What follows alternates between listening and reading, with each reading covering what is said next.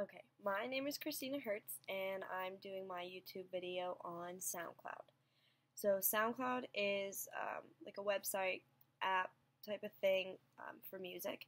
It's kind of like Twitter, excuse me, for DJs, big name DJs, like your friend's a DJ, for you just because you like music. Um,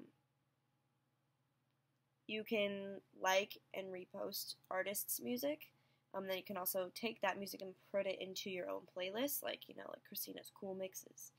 And then you can share those with your friends on that same website.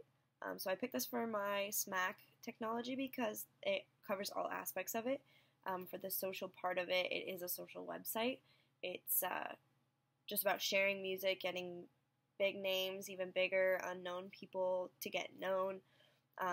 Like I said, you do repost music. You like music, so if you say like you have 1,000 followers and you repost some music that's never been heard before, like stuff that your friend posted, all 1,000 of your followers can see it if they go on and look at it. So that's 1,000 more people that didn't know before that do now. So social, anyone that wants to download the app or go on the website has access to it. For the mobile part, you can access it on any mobile device, on your iPod, your tablet, your laptop, your iPad, just basically anything. They do have an app, so that's just like as mobile as it can get.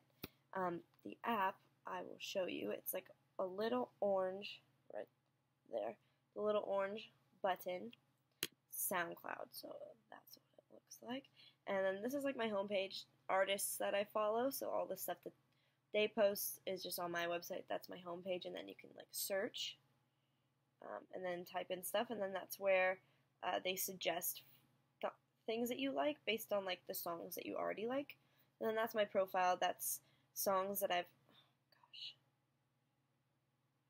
the lighting is not very good. Those are songs that I liked. Those are my playlists and my albums. Recent stations that I've listened to. Or right there, I haven't used that part of it yet. So that is how that works with the app part of it. With analytics, it takes, like I said, it suggests for you what you should be listening to based on what you like and artists that you've reposted and ones that you've searched often. The cloud portion of it is all the music is stored on cloud, basically. It's like stored in the website on the cloud.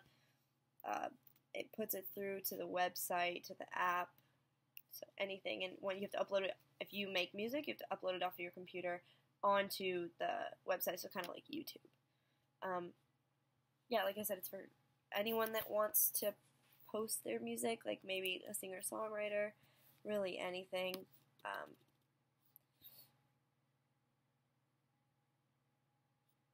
Sorry, DJs can promote other people by posting their songs, like I said, so if you have 1,000 followers, 1,000 more people will see that.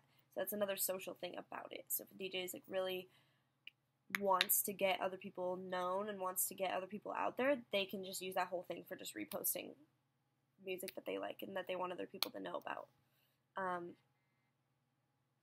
Yeah, you can upload songs from your phone, which is really cool because it doesn't just have to be your computer. I have literally no idea how to do any of that, so I've tried and it's really hard. But yeah, that is my little YouTube video explanation of SoundCloud. It's really great.